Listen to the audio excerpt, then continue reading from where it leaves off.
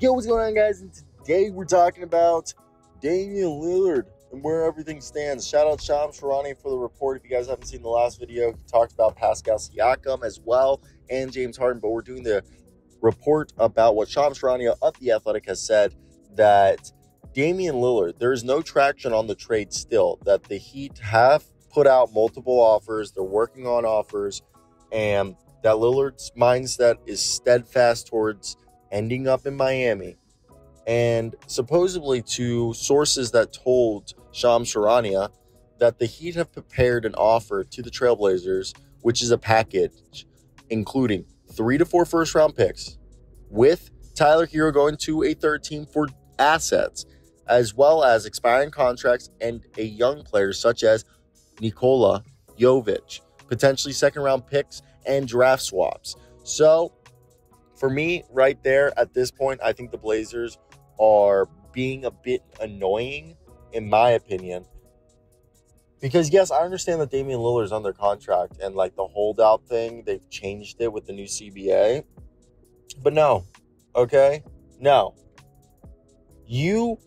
Portland, you guys said this whole time, before Damian Lillard demanded a trade, you guys acted like this whole time, you said this, we're going to try to build a contender around Damian Lillard.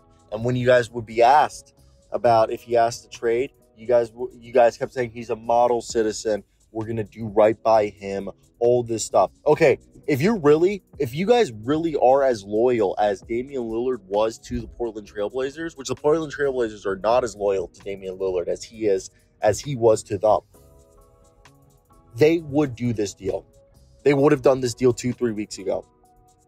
There is no better deal.